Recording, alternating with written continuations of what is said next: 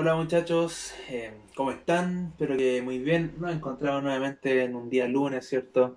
De la asignatura de Sociedad, al igual que lo hemos hecho todo este tiempo, ya sin tanto bla bla, sin tanto preámbulo. En el video anterior comenzamos a hablar, ¿cierto? Una nueva unidad, obviamente, pero comenzamos a hablar especialmente sobre este pensamiento europeo del progreso, esta fe en el progreso que se dio en la sociedad europea, en donde ya los europeos se sentían superior, ¿cierto?, al resto de las sociedades del mundo, ya que ellos sentían que habían llegado como ya prácticamente a la cúspide de la evolución de las sociedades humanas. Recuerden que Europa nace, o Europa es la cuna, ¿cierto?, de la cultura occidental, podemos decir de alguna forma, gracias a la cultura greco-romana, la antigua Grecia, la antigua Roma. Ahora, toda esta idea de progreso, ¿cierto? Toda esta idea de sentirse bien con su forma de vida, esta idea de superioridad, ya que se debe especialmente a la ciencia, ya la ciencia la que logra esta idea de progreso en los europeos, ya que comienzan, ¿cierto?, a haber nuevos descubrimientos científicos, comienzan a crearse distintos aparatos tecnológicos que favorecen la vida cotidiana de las personas, ¿cierto? Por ende, simplemente esta idea de progreso plantea el éxito del movimiento de la ilustración y a la ciencia como la gran responsable sobre toda este fenómeno que se vive en Europa, esta superioridad que se sentía hacia los demás, ya lo sentían especialmente por un tema ideológico, ya que ellos eran los que influenciaban al mundo a través de sus pensamientos, y lo vimos con la idea de la república. Militarmente también ellos tenían ejércitos muy poderosos, por eso se sentían prácticamente intocables, invencibles, y económicamente eran el centro del mundo también, ¿ya? Por ende, Europa simplemente vivió todo este periodo del progreso, y de ahí surgieron distintas corrientes de pensamiento filosóficas, como analizamos lo que era, ¿cierto?, el positivismo. Vimos eso en el video anterior. eh, También analizamos, ¿cierto?, lo que era este tema del darwinismo social, ¿cierto?, en donde le explicaba de que se refiere a que plantea la idea de que las sociedades más poderosas van a sobrevivir y van a dominar a las sociedades eh, más débiles, ¿cierto? Y por último, esta idea, estos pensamientos también de Karl Marx, que en parte no estaba en contra del progreso, pero sí criticaba un poco la forma en la que se estaba llevando a cabo el progreso. Ya, eso más que nada vimos en el video anterior, y les había dado la actividad de la página 72 a la 74, que de ahora vamos a comenzar a revisarla, a conversar un poco de estas tareas, ¿ya? Así que vamos a partir eso con la página 72. Primero tenían una línea de tiempo, ¿cierto?, que plantea todos estos distintos aportes científicos y culturales que se realizaron ahí. Dice, a partir de la información de la línea de tiempo, ¿por qué es posible afirmar que durante el siglo XIX prevaleció la idea del progreso indefinido? O sea, un progreso que va de menos a más todo el tiempo.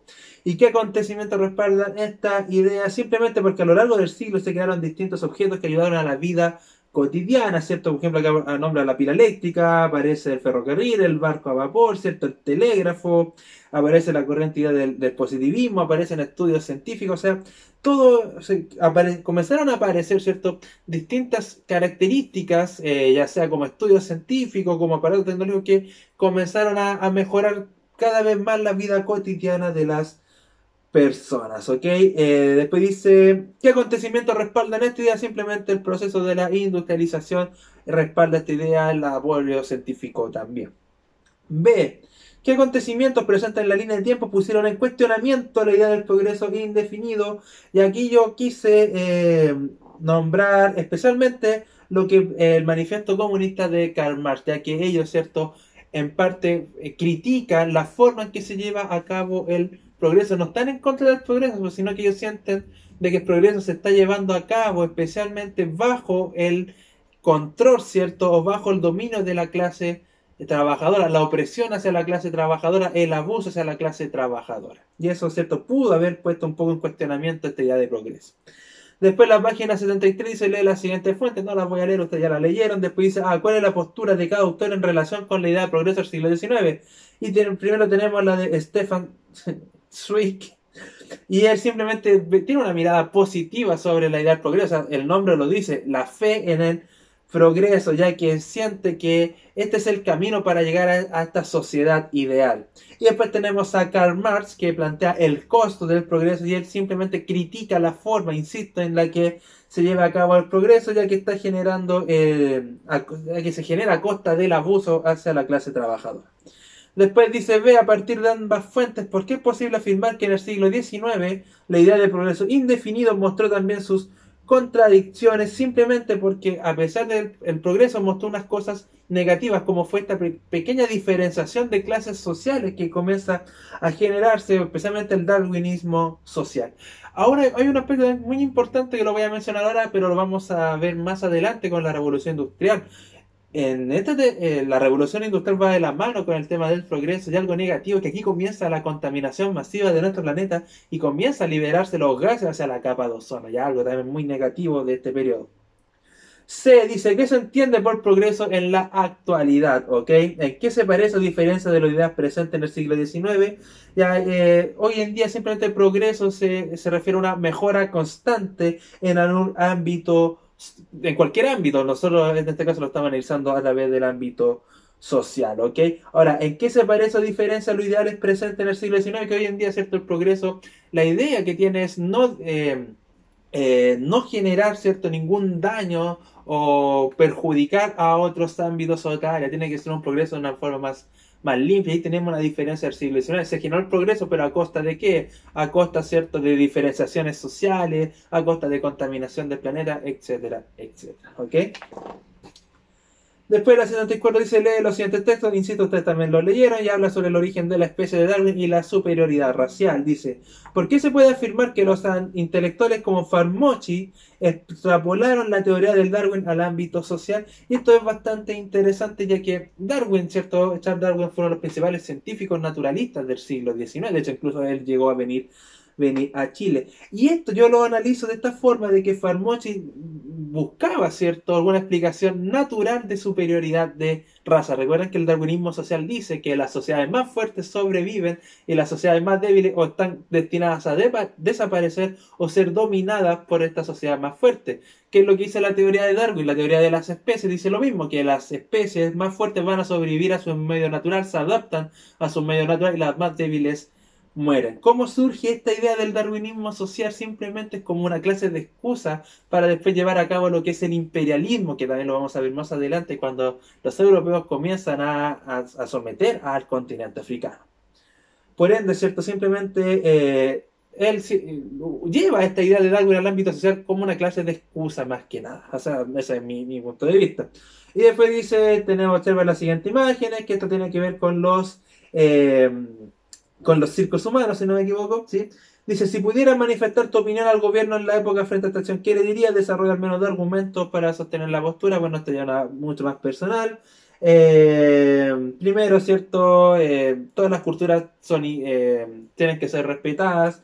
Ya, los circos humanos, ya, aquí te dan una foto sobre indígenas que llevaba a París. De hecho, acá en Chile, cuando se realiza la ocupación de la zona austral, los Selknam los llevaban a Europa y los mostraban como un circo, como una clase de zoológico. Simplemente porque los miraban de una manera inferior, ¿ok? Donde una cosa, todas las culturas tienen que ser respetadas, ¿cierto? Todas las personas, ¿cierto? Son personas. No por eso, por pertenecer a algún grupo, puede ser inferior a otro, etcétera, etcétera. Bueno, más que nada eso es un poco la tarea que di la semana anterior, que tiene relación con toda esta idea del progreso que se estaba llevando a cabo en Europa en el siglo XIX y que la sociedad lo tomó de esa manera, ¿ok? ¿Qué vamos a ver hoy día? Hoy día vamos a hablar sobre la Belle y Époque. Estoy practicando toda la semana eso, ya, la bella época, ya, que eso es una palabra francés, pero obviamente es la bella época. Y se llama la bella época aquel periodo que va prácticamente entre el año 1890 y 1914, o sea, es un periodo de casi 25 años, en donde la sociedad europea o la sociedad en general simplemente era una sociedad feliz. Por eso es la bella época. ¿Por qué era una sociedad feliz? Porque estaba todo resultando de muy buena forma. Económicamente estaban muy, pero muy bien, vida cotidiana. Cada vez se estaban creando, ¿cierto? Distintos inventos, distintos aparatos tecnológicos que están mejorando la calidad de vida, no sé, la cámara fotográfica, la radio, los primeros automóviles, la bicicleta, o sea, cada vez se están creando muchas más cosas para mejorar la calidad de vida. Por ende, ¿cierto? Fue un periodo donde la sociedad sí vivía de una manera mucho más cómoda, de una manera mucho más feliz. Y este periodo es así por la razón por la cual se le llama la Bella Época. Insisto, todo esto derivado del progreso gracias al desarrollo de la ciencia. Ya la ciencia es fundamental para en el siglo XIX, bajo toda esta idea, ¿cierto?, de avance social del siglo XIX, ¿ok? Vámonos entonces, entonces la Bella Época ya está aclarado, lo que les acabo de mencionar, simplemente es este periodo donde la gente se siente feliz, la gente vive de muy buena manera gracias a los avances tecnológicos que se están desarrollando. Ahora, esto generó un estilo de vida. ¿Y cuál fue el estilo de vida? Simplemente la gente cada vez comienza a depender, entre comillas, mucho más de los avances tecnológicos, ya no como hoy en día la gente, la tecnología, hoy día el aparato tecnológico es fundamental para las personas. O sea, yo estoy grabando a través de mi celular, qué mejor ejemplo que este, ¿ya? Pero aquí ya la gente sí comienza a depender cada vez más del aparato tecnológico, la bicicleta, las familias más adineradas tenían automóviles, ¿cierto? Existía la fotografía, ahora si una familia no tenía que contratar a un pintor para hacer un retrato de ellos, ahora ya existía la cámara fotográfica. Entonces los adelantos tecnológicos simplemente permitieron a las personas vivir de buena forma y al vivir de buena forma se sentía una sensación de felicidad en la población de este periodo. Ahora, también cierto, bueno, aquí da distintos ejemplos de los avances que se crearon, como el teléfono, el telégrafo, bueno, el fonógrafo, que era como una clase de la primera radio que podía disfrutar de la música, la gente en los parques, cierto, salía a pasear en bicicleta, y aquí surge ya por primera vez la noción de tiempo libre, es decir, por primera vez estas sociedades europeas, y ojo que lamentablemente, y al igual que como lo planteaba Karl Marx, no toda la sociedad disfrutaba, ¿ya? Sí había una sociedad mucho más pobre, un grupo mucho más pobre que no podía disfrutar de esta forma. Pero aún así se crea esta noción de tiempo libre, ya este tiempo de ocio, este tiempo de salir de vacaciones, este tiempo de salir a pasear en este periodo, ¿ya? Por ende, especialmente al centro de la ciudad, los grandes parques, las grandes plazas, todo eso. Por ende, cada vez, ¿cierto? El estilo de vida de la gente se siente que va a una gran mejoría gracias a a esta ayuda de la ciencia, es un resultado del progreso y cómo se mejora la vida cotidiana con los distintos aparatos que se están creando. Era tanta la sensación de felicidad que incluso esto afectó en el arte y en la literatura. Comienzan a aparecer libros, ¿cierto?, relacionados con temas más alegres. Se genera el movimiento musical del romanticismo también. O sea, esta idea de la bella época fue algo muy transversal que influyó en distintos ámbitos, ya sea de manera social como también de manera artística. Ahora, ¿qué comienzan a hacer los pintores? Comienzan a retratar siempre simplemente estos aspectos cotidianos, como lo vemos en la imagen que tienen ustedes en su libro en la página 81. Ya hay dos pinturas en la página 81 y así, ¿cierto? Se puede ver cómo la gente sale a vacacionar o cómo la gente sale a pasear en este famoso tiempo de ocio. ¿Qué pasa con las ciudades modernas? Gracias, ¿cierto?, a todo este tema del progresismo, las ciudades comienzan a tener una transformación, ¿cierto?, especialmente arquitectónica, y en las ciudades comienzan a crear distintos monumentos. Le daba el ejemplo la semana pasada de la Torre Eiffel. Comienza, ¿cierto?, a aparecer la luz eléctrica, que también mejora las condiciones de vida de la ciudad. Aún así, ¿cierto?, comienzan a darse distintos lujos, pero aquí es en la ciudad moderna donde se nota más la diferenciación social, ya que todo esto se generaba en el centro de la ciudad, pero en las periferias de la ciudad es donde se encontraba la pobreza, ¿cierto?, y la delincuencia.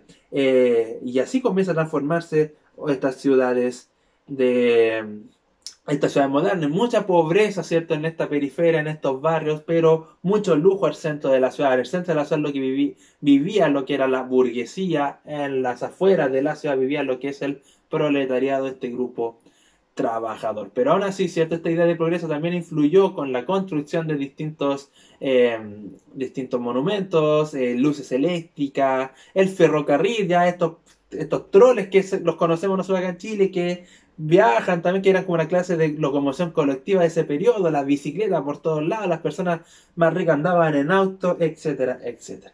Ahora, todo esto generó un pensamiento de optimismo, que también hablaba un poco la clase anterior, que esta sociedad se sentía prácticamente invencible, por decirlo de alguna forma. Era tanta su fe en la ciencia que creían que podían hacer lo que querían y así comenzaron a darse grandes lujos. Y aquí tenemos un ejemplo muy claro que es el Titanic. ¿Ya? Y el libro también habla de esto. Era tanto el optimismo que tenía la gente que construyeron el barco más grande que se había construido hasta ese entonces, ¿cierto?